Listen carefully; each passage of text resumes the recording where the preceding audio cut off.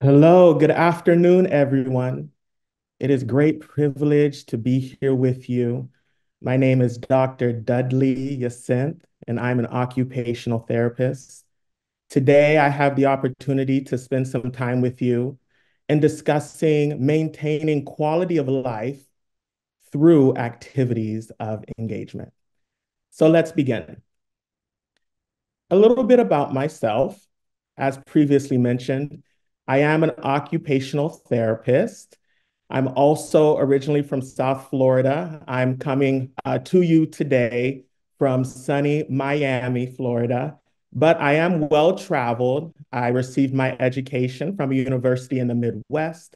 I've had the pleasure to live in Nebraska, South Dakota, Iowa, California, and many of the places that has honed in my view and my scope, desires, and appreciation for life and the roles that everyone has. Additionally, some of the words that I would say would describe this session would be dynamic, innovative, creative, as these are words that people often use to describe myself. Lastly, I would say that I am a proud Haitian American, first generation. My parents came here in the mid 90s to give their children the American dream, and they've succeeded. And it's such a pleasure to be here with you to represent my family and my country and my heritage. So let's go ahead and let's discuss. So the objectives for our presentation today will be discuss the correlation between activity engagement and the approaches to occupational therapy services, as well as identify barriers to maintaining quality of life during activity engagement, and developing strategies for safe and meaningful participation during desired tasks. So, what is occupational therapy? I wish I had a dollar 50, if I were counting and to receive for the amount of times people have asked me this question. And so this comes straight from the American Occupational Therapy Association, and its definition is quite exquisite. An occupational therapist and occupational therapy assistants, they focus on the things you want and need to do in your daily lives.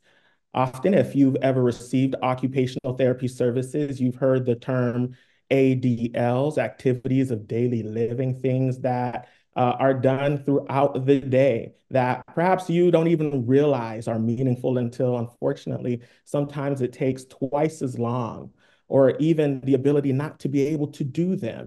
That's when we learn of this growing desire of, wow, I wish I could have honed in on that. And so, as an occupational therapist, we have the opportunity to promote health, well being, and your ability to participate in activities that are important to you. With occupational therapy, there are fundamental approaches that I believe applies to our talk today. So we have the rehabilitative approach, which I'm sure many of you are familiar with. That comes with the exercise, the stretching, the high levels of activity. Many people are very familiar with this. Many people often say, oh, it's just like this other profession. But I often tell individuals that aside from the rehabilitative approach, there's also the compensatory approach. And it is never one or the other. The two go hand in hand. And in some cases, we need to focus more on the rehabilitative approach. And on other cases, we need to focus on the compensatory approach. The compensatory approach focuses on environmental modifications, incorporating technology, equipment, learning how to do a task for the purposes of safety, relearning it. I often tell my patients it's like the 101 way of learning how to cook an egg or fry an egg, whatever the saying may be. learning that through your life, there will be interruptions to your routine, to your roles. And as a result, there is a rehabilitative approach that must be considered, as well as a compensatory approach. When we discuss when we discuss progressive neurological deficits, we know that when a diagnosis happens, many of my patients say they said to do exercise. They said to do exercise and do more exercise. And I often say, that's good. Exercise is the best neuroprotectant. But in addition to exercise, we do need to consider some other things too. We do need to consider some ways on how we can learn new habits for the purpose of maintaining our quality of life. We do have to consider inviting others into our environment. We have to consider inviting equipment into our environment to ensure that we're able to maintain a high quality of life with the most dignity as possible. Within the scope of occupational therapy, there's this model amongst many, but this is my favorite. It is the person, environment, occupation, and performance model. This looks at the whole person. So what does this mean? The whole person is who you are, not just your namesake, but are you a father? And what does that mean? And what does it take to be a father like you? Are you a mother? Are you a grandparent? Are you a worker? Are you a spouse? How about leisure? Are you a runner? Are you a tennis player? Do you like pickleball? All these things incorporate who you are. Are you an individual of faith? Are you a scholar? All these things incorporate who you are. Second is the environment. So, is our environment conducive to our success? Is our environment and the people in it conducive to our success? Do we feel safe? Do we feel at peace? And does our environment need to change in order for us to feel safe, in order for us to maintain dignity? And then lastly, occupations, those routines that we do every day. So for myself, I am Dr. Dudley Yacinthe. However, aside from just being Dr. Dudley Yacinthe, I am also a son. I am a sibling. I am a worker. I am a friend. I am a runner. I am a man of faith. And all these things require different occupations. At the basics, at level one, all of these occupations, these things that contribute to my life, require me to get dressed. They require me to know how to put on pants, undergarments, shirts, shoes. They require me to be able to independently and participate into grooming and hygiene tasks. It requires me to have cognitive awareness, emotional stability, okay?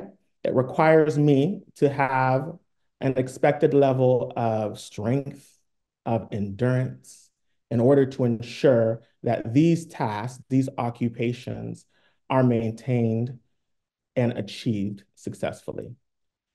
So during this talk, I want you to reflect. Who are you? What are the components that make who you are? It is so very important to exercise. But what is that level of salience? That salience means, what am I exercising for? What is the purpose behind it? What is the end goal? What do I want to achieve at the end of the day? And is my environment conducive to my success? Am I safe? Does my family, does my loved ones feel safe? And lastly, those occupations. What do I want to do today? What do I want to capture today? What do I want to check off my list and say, I've done it? So those barriers to quality engagement include memory, tremors, pain, emotional health, vision, muscle weakness, and balance. When we have these issues that come about, they affect our activities of daily living. So let's look at the example of tremors. I've had patients in the past who say, I used to love going to the restaurant. However, because of my tremors, I don't want to make a mess of myself, and I feel like everyone's staring at me. So now we have an issue of isolation. We have an issue of someone not engaging and maintaining their quality of life because they have a tremor associated with their diagnoses. We have pain, chronic pain that many people live with, and they say it's just like a normal day. But as a result of this pain, it causes isolation and reduced participation in the things that are most meaningful to them. Vision. Wow. Sometimes we don't realize it until we see blurry or until we're not able to appropriately scan. But vision, look at all the things are required for vision to drive, to be able to turn side to side. What a meaningful activity. What an impactful activity. Muscle weakness, the ability to go ahead and dress yourself, to open a door, to play your preferred leisure activities, and balance. We know that when balance deficits arise, there are falls, and falls can be detrimental. And emotional health, ensuring that despite all that life may bring, are we able to emotionally regulate appropriately? And then lastly, memory, cognition, processing. Are we appropriately aware of what's going on? Intrinsically, do we know how to appropriately communicate? Do we recall important pieces of information? All of these barriers are things that many individuals experience. And for some, they view it as a sad and lonely experience that impacts their quality of life and their engagement in those basic activities of daily living, as well as those activities of daily living that described them for who they were. For these strategies, when we look at what many may be going through, we look that there are solutions. There are strategies for safe and meaningful participation.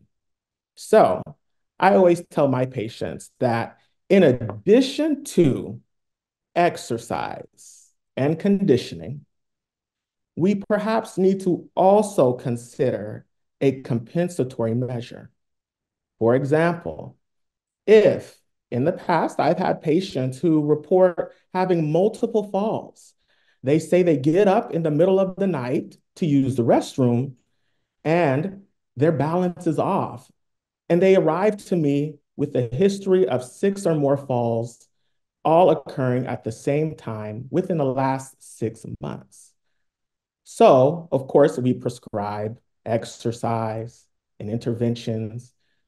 We establish specific goals. My patients don't want to fall. But I always say, in addition to that rehabilitative component, we want to also consider a compensatory component. I tell my individuals, hey, why don't we consider a nightlight? Why don't we consider implementing a bedside commode and incorporate that into your routine? Why not consider a walker or a cane to further support you, to ensure that you can go ahead and do that very important activity of going to the restroom without having a fall? I tell my individuals, my clients, in addition to exercise and conditioning for tremors, I tell them, let's go ahead and maybe we should consider using weighted utensils. If you love going out to restaurants, continue to go. Don't let those trimmers hold you back from living a meaningful life on purpose. There are so many things, so many adaptive devices, so many tricks of the trades in this year, and there's so much research going on for all of these things that are listed here. One thing that's important is that isolation and loneliness progresses all these things that are going on. When we look at pain, we know that many individuals utilize the pharmacological approach, but I tell my patients, you can't build a house with just a hammer. I say that because it's important to have many tools in your toolbox. It's important to ask yourself, why am I having this pain? And what are some additional methods that we can do to help manage this pain? Sometimes it is mindfulness. Sometimes it is seeking out other professionals. Sometimes it is going ahead and looking at what's the appropriate pharmacological solution for you. But living day to day with pain affects our quality of life. When we think about, again, muscle weakness, I will say that I've had many patients who say, Dr. Yacinthe, one of the most important things that I want to do is I want to be able to clean myself after I have a bowel movement. They say, I don't want my significant other to do it. I don't want them to see me like that. And if I'm able to just do a little bit of it, it'll give me this sense of purpose and achievement. And so what do? We do our strength conditioning stretches. In addition to that, I'm going to say, okay, let's consider adding in a compensatory measure. How about a bidet attachment? This gives you more independence, more dignity during that task for the time being. I've had patients who told me, hey, I have this favorite shirt that I've worn for 3 years. And my response is, I'm so happy that it still fits. But they tell me they love this shirt. It's the shirt they always go out to dinner with. But because they're having motor deficits, it's so frustrating. It takes 3 times as long to put this shirt on, this button down on, that they don't put it on anymore. And so I tell them, get the shirt. We work on those exercises. We work on those stretches. And then I say, let's see if we can add a compensatory measure. Hey, why not magnetic buttons? So that way, instead of spending 20 minutes trying to button one button, perhaps now the magnet that's concealed is able to do the work for you. Lastly, let's look at memory and how it's so important to know what's going on, especially this high executive level of functioning is what we will coin it. But when we are in a busy environment and we get flustered, so many things go out the window. And so I tell my patients those crossword puzzles, reading the newspaper, doing those brain exercises. I'm here to validate your thoughts. You're doing the right thing. In addition to that, let's go ahead. Let's see if we can add a compensatory measure. Let's see if we can go ahead and perhaps add a electronic medication manager or a memory clock that says the date, month, and a year. I tell individuals, perhaps consider having it in your arsenal, or some people may say on retainer. So when you need it, you have it versus having a situation occur and you wish you would have needed it. And lastly, that emotional health, that mindfulness, that desire to feel whole, that desire to feel validated, to know that some days it's okay to cry, but we can't cry all day. Someday it's okay. Sometimes it's okay to be frustrated, but we can't be frustrated all day.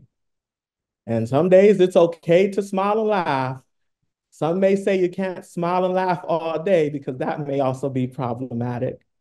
But having that mindfulness and utilizing resources to ensure that you are whole, that you're able to engage in meaningful occupations to maintain a high quality of life. There are so many resources. This is just the tip of the iceberg. Many of these things are available online for order, as most anything, or even at local convenience stores, because the focus now is maintaining a high quality of life through participation in meaningful activities. I've had patients in the past that say, Dr. Yacinthe, all I want to do is go hunting with my kids. But how am I going to do that? Hunting season is around the corner, and I'm in a wheelchair.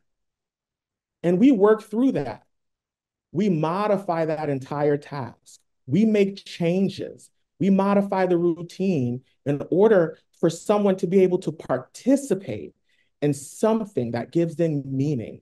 In that example, it's beautiful. Why?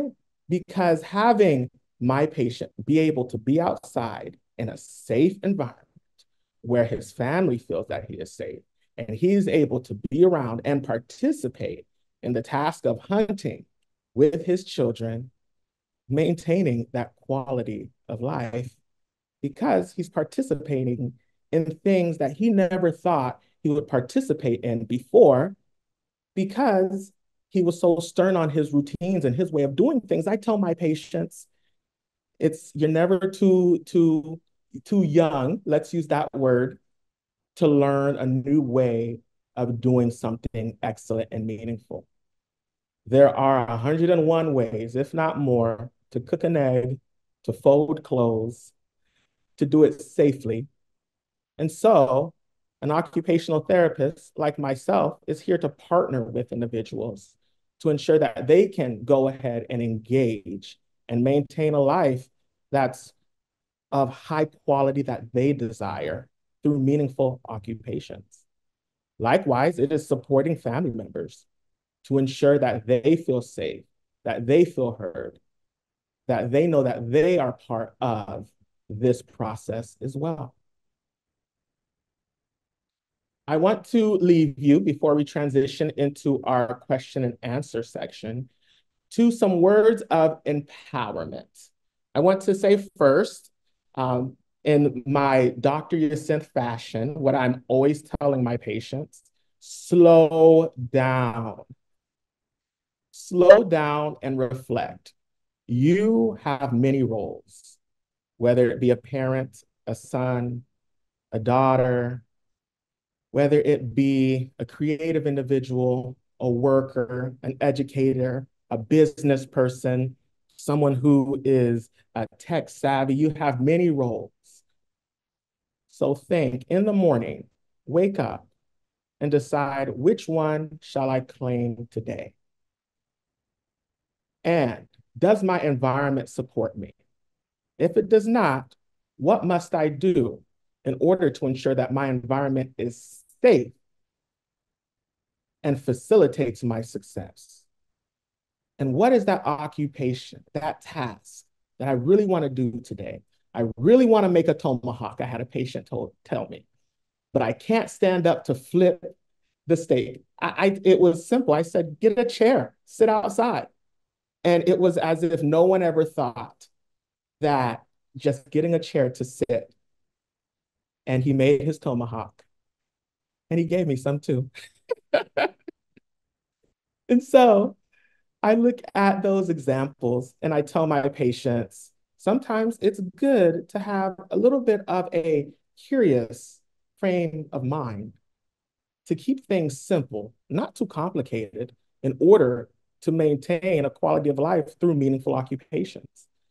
So, with that power or with that statement of empowerment, I would like to read off this little statement, this poem from Roy T. Bennett from his book, The Light in the Heart, Inspirational Thoughts for Living Your Best Life. Roy says, don't just learn, experience. Don't just read, absorb. Don't just change, transform. Don't just relate, advocate. Don't just promise, prove. Don't just criticize, encourage. Don't just think, ponder. Don't just take, give. Don't just see, feel. Don't just dream, do. Don't just hear, listen. Don't just talk, act. Don't just tell, show. And don't just exist, live. There are many ways to live this life. We are also ever changing individuals. There is a statement that says people don't change. And I say they do because physically we change. We're not the same 3-year-old that we were many years ago. We won't be the same individual that we were decades ago. We change, our environment change. Our mind is so dynamic, it changes and adapts. And if our environment, our body, our mind, all of those things can change, then our routines and our habits can change too, to maintain a quality of life through meaningful occupations. Thank you. I'm going to go ahead and proceed on to the Q&A section of our talk today. There are 2 questions that I would like to start off with that was submitted. The first question is, how do you recommend keeping someone motivated and continuing exercises when they feel like no progress has been made? When I read this question, I think back to my patient. We were doing a protocol called LSVT Big, and I gave him some homework, and he came back and said, Dr. Yacinthe, I've been doing this multiple times a day. I've been exercising 3, 4 times a day. And I said, oh, and he saw that I was bothered. He said, why are you bothered? Don't you want me to just exercise? I thought exercising would make this all go away. And I explained, I said, before a diagnosis was given to you, you were doing much more than exercising. You were living your life. And so we're giving you these exercises, we're giving you these protocols, we're partnering with you, not so that way you go home and do them 4 or 5 times a day. So that way it can help in maintaining your quality of life. So exercise, the rehabilitative approach, there are 2 thoughts, right? Exercise helps to maintain and slow down, right, the progression, as well as exercise helps to build up. And in some cases, we focus on exercise with hopes and expectation that they are slowing down those symptoms associated with this particular diagnosis. And so in order to motivate someone, I would go back to that level of salience. And I would say, okay, so what do we want to do today? What are your life roles? What does that individual, value? Is there a task? Is there something simple that has now been difficult? Is there something complex that now has to be thought out in order to maintain successfully? When it comes to exercise, I tell my patients, I don't just want you to exercise. And myself as an occupational therapist, I don't just focus on exercising. That's not why I'm here. I'm here to ensure that those routines, those life roles that make up who you are can go ahead and be achieved as much as possible. So that achievement comes through, yes, exercise, but that's not all that we want our patients to be, which are just exercise machines. It is important. Yes, it is. But also maintaining, adhering, and capturing your daily routines is just as important, those tasks that are meaningful to you. The next question is, what causes falls and how can they be prevented? So falls happen for a variety of reasons. Sometimes it is a an musculoskeletal issue, so weakness, right? A balance issue. Sometimes it is very much what's going on intrinsically. Some falls may happen because a vision is occluded. And so your body does not know how to compensate. That's why some falls will happen at night with some patients, or they'll happen, the majority of falls that I've encountered with patients or that patients have told me, they've said it was in the bathroom, between the tub and the toilet, or between the sink and the toilet. There was no contrast. And so the commode or the toilet is the same color or the same palette as the floor. And so someone coming in may not be able to differentiate or make it when they turn around. So they end up falling. So I often will tell my patients, in addition to that conditioning and exercise, I'll say, let's go ahead and see if we can modify that bathroom. Sometimes it's as simple as, hey, if your toilet is white, why not consider putting a black lid and rim on it for some contrast? I often will tell my patients, if you're falling, is it because you're not using an assistive device like a cane or a walker? Is there a impulsivity? Is there cognitive reasons as to why those falls are happening? There are many factors, but as an occupational therapist, probing and getting to the nitty-gritty of why are they happening? And are they happening in the same environment? Are they happening at the same time? Is it a medication thing? Is it a frustration thing? It's really multi-module. And how they can be prevented, again, through a rehabilitative approach and a compensatory approach to ensure that our patients are as safe as possible.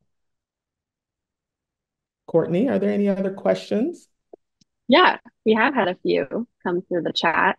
The first one is regarding someone who was a pastel artist, but due to their tremors, he no longer has control over the pastels. But he very much misses that part of himself. Do you have any suggestions for, what he could do? Yes. So in the same light of the um, excuse me, I've I tell my patients weighted items will assist with the mitigation, so minimizing, not completely. Some folks do report that it helps a great improvement.